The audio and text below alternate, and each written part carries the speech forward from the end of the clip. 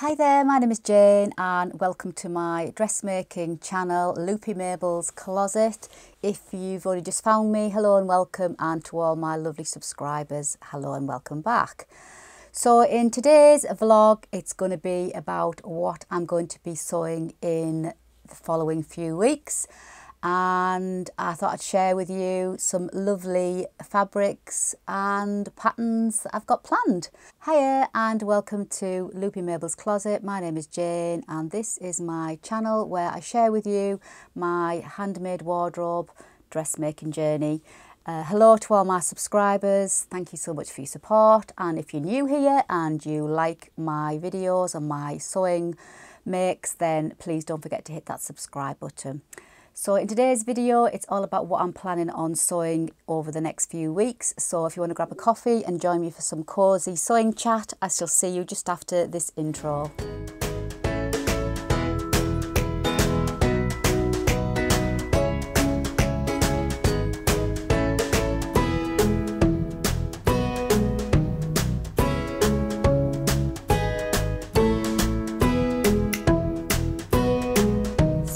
Welcome back. So where have I been? Well, I had a little bit of a fall the other day, so I went absolutely flying on my left hip and landed in a great big slimy patch on the path in front of my mum's house. Just went absolutely flying, landed on my hand, cut my hand, and I got a big bruise on the side of my thigh. So I haven't been able to sit comfortably for the last few. I'm lucky I didn't break anything. I swear, the way I landed, I didn't break anything at all, just bruising. So I was really lucky. Cracked the screen protector on my phone, which I was absolutely gutted, but it did protect the phone, and I've just got a new protector back on it, so that's fine.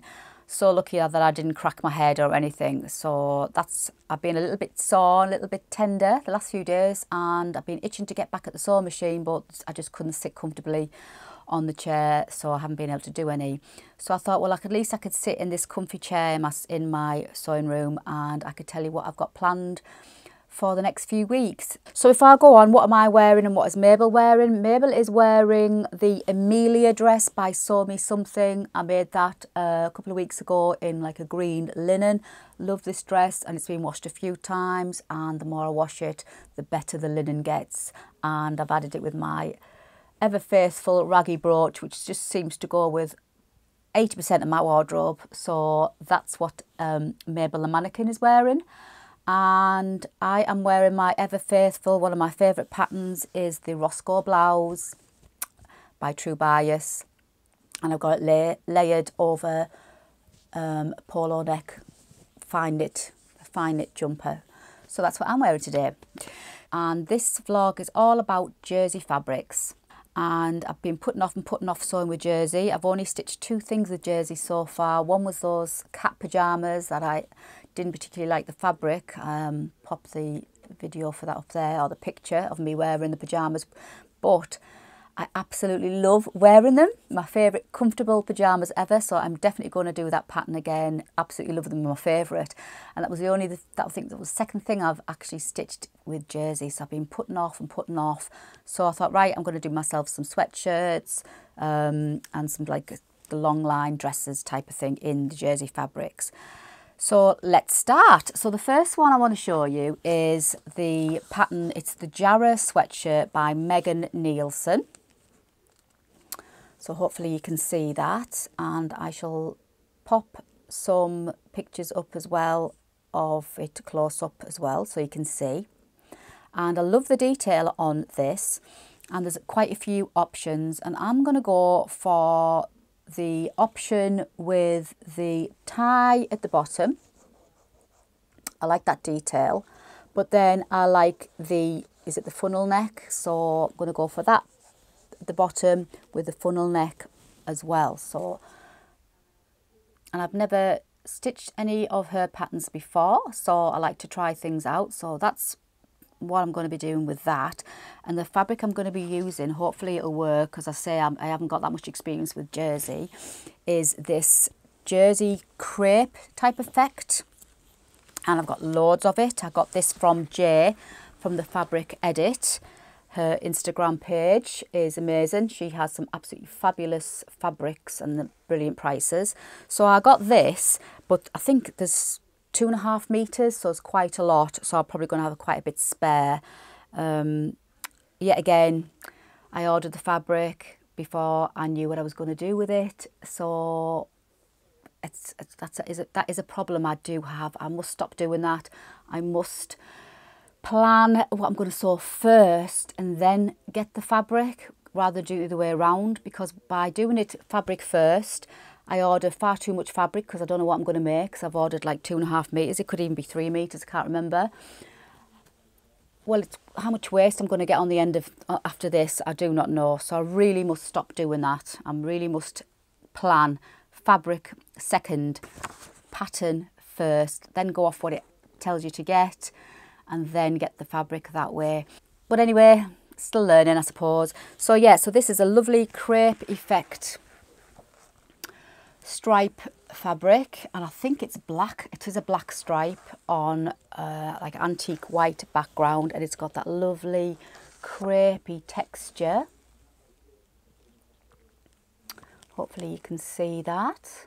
Yeah, so that is the first one, and it's I love the texture and I like the stripe, and I've got nothing at all in my wardrobe that is stripe. So that is going to be the Jarrah sweatshirt. If it works out well, I could make, if I've got enough, I could make another one for my daughter, because she likes stripes, so it's not the end of the world, I suppose. So that's the Jarrah by Megan Nielsen. Oh, and before I go on, if you like to store your patterns in these amazing envelopes, my 10% discount is still running over at Pattern Trace UK. I'll put the link for it in the description box below, and I have a 10% discount code, and you can go and get anything, not just the pattern envelopes, but there's all sorts on that website for your sewing tools and what have you. But I love these envelopes, so they are the envelopes if you wanted to get some of them, 10% discount. So going on to the next one, this is, I've seen this made a few times over on Instagram and Pinterest, and I just think it's a really nice, looks like a basic sweatshirt, the Linden sweatshirt by Grainline Studio. And again, never made a sweatshirt, so this is going to be my second make, and I am just going to go straight for the top picture, basic sweatshirt. I've seen it made on Pinterest and I think it looks a really lovely sweatshirt, and I don't have an awful lot of decent sweatshirts, and I'm going to go for this fabric, which I got from Pound Fabrics. Again, the thing is, when you buy from Pound Fabrics, it's really cheap, but you have to buy a minimum of 3 meters. But this, I think this is only cost me £6 for 3 meters. I think it's £2 a meter. So that's the only downside, I would say, because you get an awful lot of fabric, and what you're going to do, I don't know what I'm going to do with the rest of it. So I'll probably, anything I've got spare, I'll probably pop on my Instagram account, and if anybody wants to buy what I've got left spare, I suppose that is a way of doing it. But isn't this gorgeous? I love this.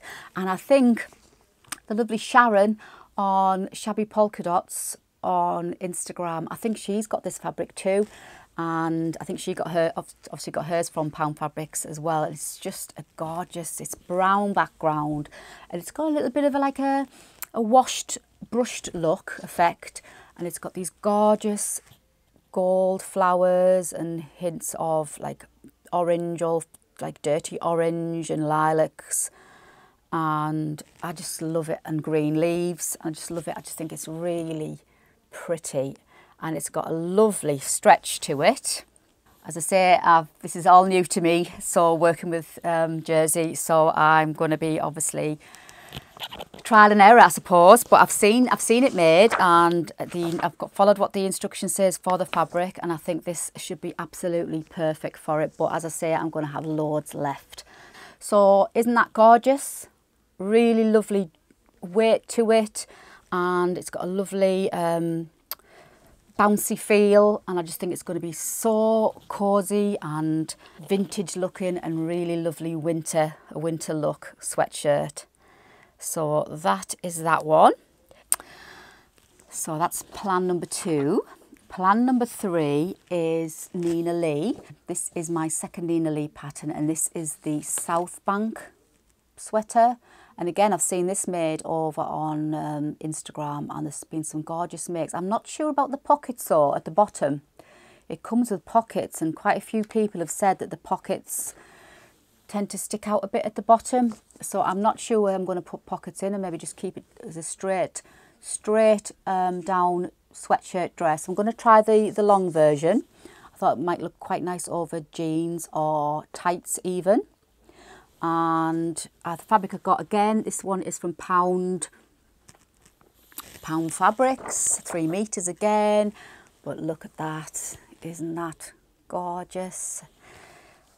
Open it up a bit so you can see. I mean, that is just gorgeous. And it's got all these lovely bright colours as well, the pinks and splash of turquoise, and obviously the green and like antique white. So I thought that would go absolutely fabulous for through the winter. As I say, it's 3 meters, so I've got plenty to have a go at the dress, but I'm not sure whether I'm going to put the pockets in. Like I say, I think I may leave them out and see what it looks like. If you've made the South Bank sweater dress and you've added the pockets, will you let me know what you think? Do they stick out, or is it okay? I'd love to know, or have you tried it without the pockets? Please let me know, because I'm not too sure about the pockets. Even though I do like pockets in things, I don't want them to stick out. I've had ready-to-wear sweatshirt dresses before that have had pockets in, and they do tend to stick out a bit at the side, and I don't really want to spoil the like silhouette of it. So if you've done it with the pockets or without the pockets, let me know. I would love to know. So that's the Nina Lee South Bank, and I'm going to go for the long version in this delicious pattern jersey. So let's see how that turns out. I just love all the colours, because I'm sure I'll be able to mix and match, and where I think it'll go lovely with black tights. So that is that fabric, 3 meters, plenty there. And again, if I've got anything left over, please let me know if you'd be interested in any of the remnants in the box below, and then I'll let you know how much I've got left. And the last one is going to be by Named Patterns. I've had this pattern quite a while, I never got around to doing it, and it's the Sontu Kimono Tee.